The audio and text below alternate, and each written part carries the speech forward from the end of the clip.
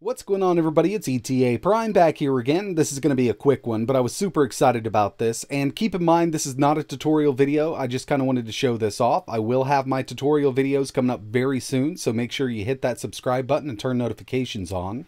But ever since the Steam Deck released, everybody wanted a nice little emulation front end in SteamOS 3.0. And with EMU Deck, it's totally possible to add your games right here along with collections. I've got a full tutorial on setting up EMU Deck really soon, but as soon as I finished with that tutorial, I got to thinking about Emulation Station and just running Emulation Station in SteamOS 3.0. Originally, I was going to build it from scratch, but I did some research and I found Emulation Station Desktop Edition. And if you head over to their website, they actually have an app image specifically made for the Steam Deck. It's really easy to get set up, but I would highly recommend using EMU Deck first. Get all that set up, then all you really need to do is download the app image, start it up, and all of your games are going to automatically populate, and your emulators are already going to be set up. Now, like I mentioned, this isn't a tutorial video, but those may already be out as of watching this, so check the links in the description. I will post them there. But this was super exciting to me because ever since I got my hands on the Steam Deck, one thing I wanted to do was run RetroPie or Batocera. Now, with those, we will be able to do that in the future. I'm 100% sure of it. And we can run those from a USB drive. But then we're kind of stuck without using SteamOS, or we'd at least have to reboot into SteamOS.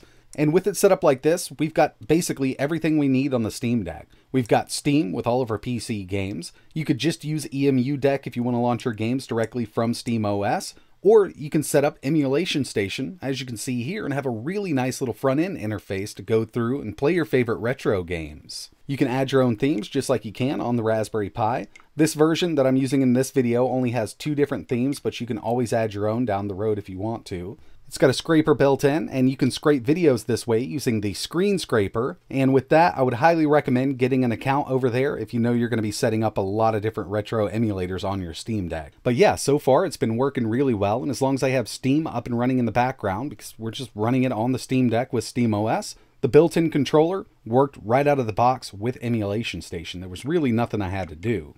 Let's go ahead and launch a game here. We'll go with Soul Calibur for Dreamcast.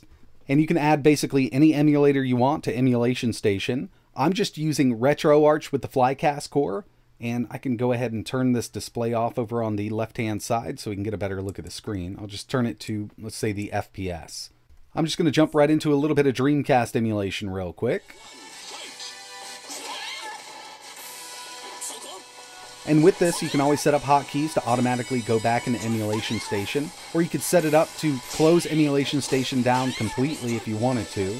But like I mentioned, I'm using RetroArch here, and I've got my hotkeys set up as L3 and R3. And this will bring me right into Emulation Station, so I can go through and change the resolution and do basically whatever I want. Or I can completely exit the emulator right back into Emulation Station. But remember, hotkeys can always be set up with this, so all you need to do is press 2 buttons and it'll automatically exit that game. Moving over to a little bit of PSP emulation, and still using RetroArch, I find that the core here works really well, even with a nice little upscale. You can go with the standalone version of PPSSPP if you want to, but I've just kind of kept everything from EMU Deck over to Emulation Station, and that's what it uses right out of the box. But yeah, this is totally going to change the game for the Steam Deck, and don't get me wrong, I'm still excited to get Batocera installed on this, you know, running from a USB drive or the micro SD card, or even just completely wipe the internal storage and run it from there.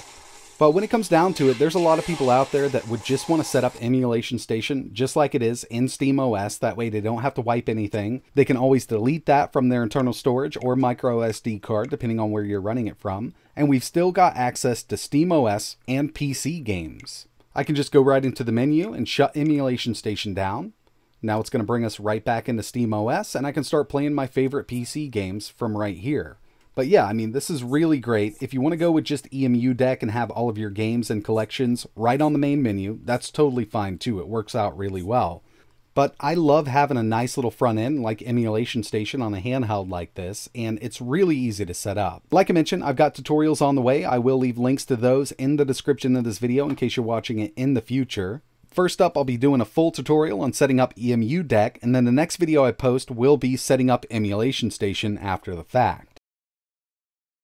And real quick, just in case you want to mess around with the Emulation Station on the Steam Deck before I get my tutorials out, you can head over to the Emulation Station Desktop Edition website. Scroll on down, you'll see that they do offer a flat pack for Arch, mainly Manjaro. But if we check out the app images, which basically all we need to do is download it and click on it, there's one here for the Steam Deck. So this is really awesome. First edition for the Steam Deck, it will get better, but as making this video, I've been messing around with it for about 6 hours, and overall, it's been really stable, and I've had a really good time with it. So I'll leave a link to this website in the description in case you want to mess around with it before I get that tutorial out. But that's going to wrap it up for this one. Really appreciate you watching. I'd actually like to know how you're going to have your Steam Deck set up. Are you just going to install something like RetroPie or Batocera completely? Or are you going to run something like Emulation Station inside of SteamOS? Let me know in the comments below, along with any questions you have. And like always, thanks for watching.